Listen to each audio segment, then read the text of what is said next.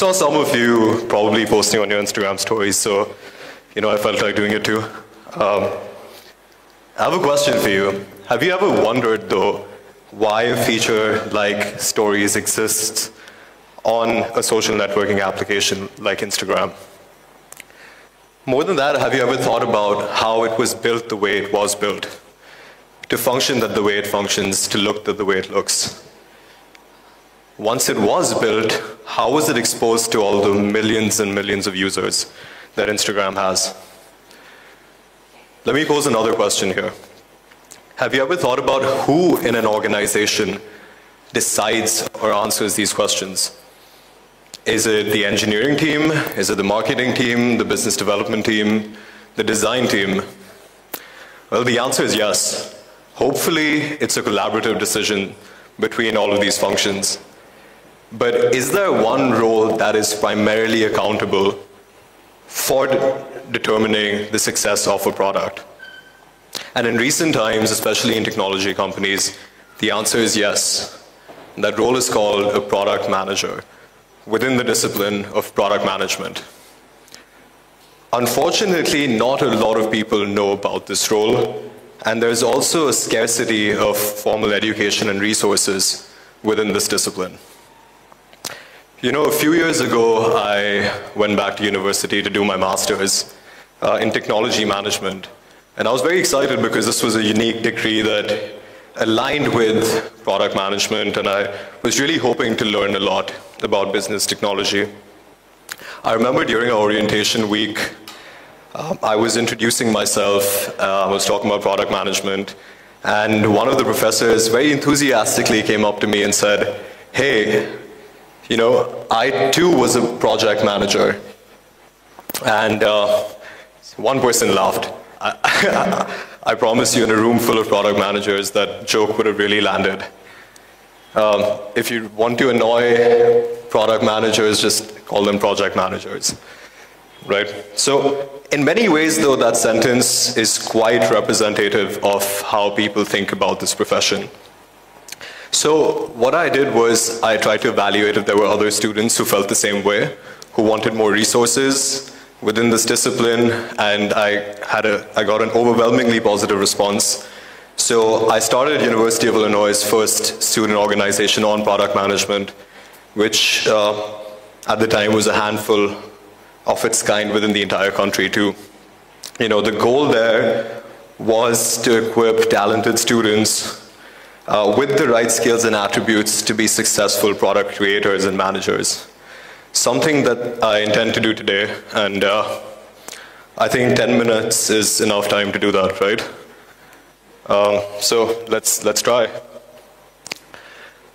The way I want to approach this is I want to talk about a little bit about the chronology and the evolution of this discipline, and then we can naturally get into what this role encapsulates.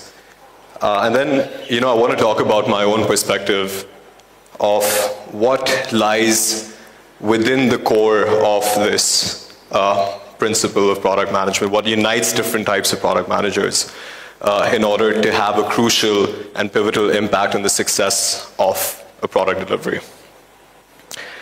So let's start by looking at the history a little bit. Traditionally, technology firms have operated in a way where, they create novel technology and then they find a problem to solve in the market. If you look at Texas Instruments, a very successful company, TI, in the early 80s, had launched this 16-bit microprocessor, which was far superior to the existing 8-bit microprocessor that they had.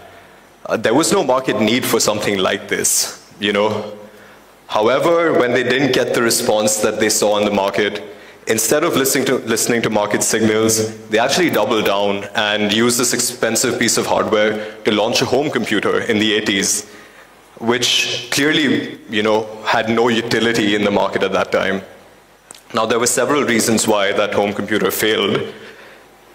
One of them definitely is this approach of really pushing a solution when a problem doesn't exist, right?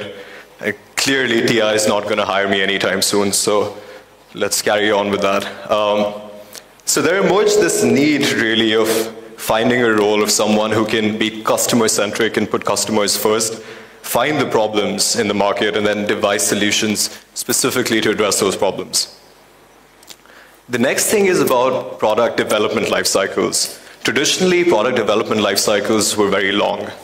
You know, sales and marketing would sign contracts and dump the work essentially on engineering.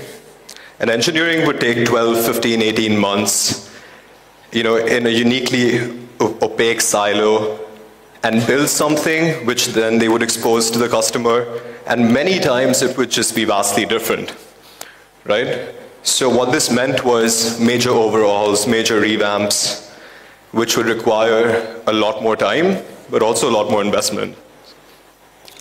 So there emerged this need of a more iterative and agile way of product development that regularly sought feedback and was not afraid of modifications and scope changes, with which emerged the need of a role of someone who could pick right execution frameworks to guarantee the success of product delivery. Lastly, I want to talk about the silos that were created traditionally. We used to have marketing teams working individually without interacting with engineering teams. Marketing folks couldn't speak the language of engineers. Engineers had no penchant of speaking the language of marketing, to be honest. So again, there emerged a need of someone who can talk cross-functionally, who can speak the language of marketing and engineering. So with this, you know, all of this really builds up to the creation of a cross-functional role that can be accountable for the overall success of the product. Someone who can analyze markets, can qualify and quantify opportunities, can really empathize with customers, understand their problems and devise solutions, work with engineering teams to build and manage that solution, and then take it to the market. And in many ways, this really encapsulates what this role does, the role of a product manager. Yet, there is a lot of confusion, right? And that exists because within organizations, based on their scale and their growth, product managers are really asked to do different subsets of what I just talked about. Some are more focused on tech, some are more focused on marketing, some are more focused on growth. So to me, the way I see this and what I feel at the very core level unites different product managers or different entities who want to play this role to positively impact a successful product delivery comes down to three things, which is at a very simple and core level. One, being a problem identifier. Two, being a problem solver. And three, being a value generator. So we'll delve a little bit deeper into all three of these through the lens of my own professional experience. And let me set some context before that, right? I work at Infinix Healthcare, which is a healthcare technology company in the US market. The US healthcare system, within that ecosystem, the insurance companies play a major role, right? From hospital systems and healthcare systems, insurance carriers or companies are a major source of their revenue because when they provide a service to their patients, a large chunk of that is, or the price of that is reimbursed from the insurance companies.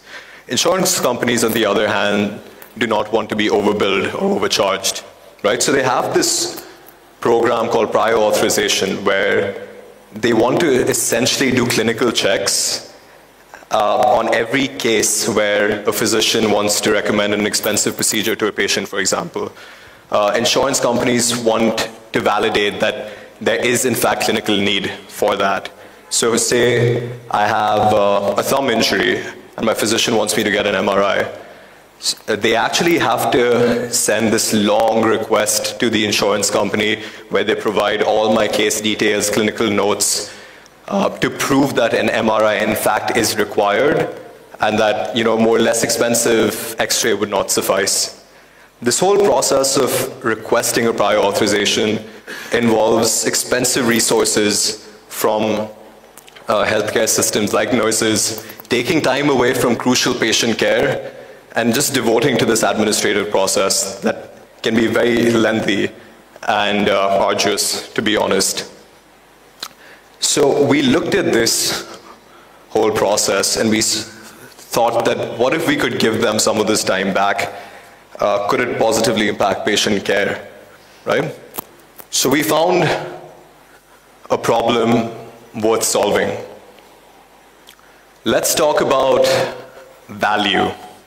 Right? And when we talk about value, value isn't just from the frame of a customer, right? Value has to be preserved and generated for your organization as well. Let's talk about the customer first though. So within this case, from a customer point of view, how can we generate value for them? We can generate value for them if we make this whole process less intensive, which is make it more cost effective. We can make it shorter, we can give them more time back. And we can make sure that these prior authorizations are obtained more reliably so that patients can come in and get the care that they need to get. The second part from an organization point of view is how do we do this in a way that's profitable for the organization as well, right? So we have to develop whatever solution that we do develop in a cost-effective way, and it has to be easily replicable to other users within the market so that we can scale seamlessly. So that is the concept of value. Let's talk about the solution now. The thing about solutions is solution has to consider both of the first two things, right? There has to be a problem worth solving, and then the solution has to maximize the value in every facet of these things.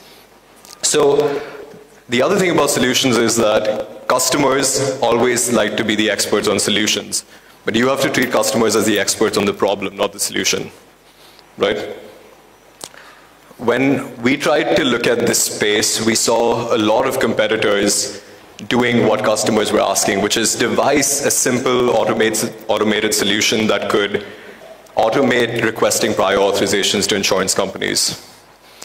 And a lot of those competitors failed doing that because of several reasons, primarily lack of electronic infrastructure by the insurance companies and just the complexity of the clinical nature of some of these tasks. So we tried a different approach here, an approach of really augmented intelligence, really pioneering augmented intelligence within the space, where we use traditional forms of automation that other competitors were using, along with some very unique predictive insights using machine learning. And we augmented that by human and clinical specialists that could come in anytime technology failed, right? So we can use them as a crutch, essentially. And what this approach really allowed us to do was comprehensively maximize value of being cost effective, doing the task more reliably, and providing time back to our customers. Now, to conclude, let's take a step back and let's look at product management. When you familiarize yourself a little bit more within this discipline, you'll hear a lot of things about product managers. You'll hear them being called a mini CEO of a product. You'll hear them being called the voice of the customer, or as my engineer friends say, the good-for-nothings in a company. I feel like there's a little bit of truth in all of these three things. But, if I have to leave you with something, I'll say whether as a product manager or as another role where you want to positively impact the success of your product or your feature, just be a good problem identifier, a problem solver, and a value generator, and you'll be just fine. Thank you, everyone.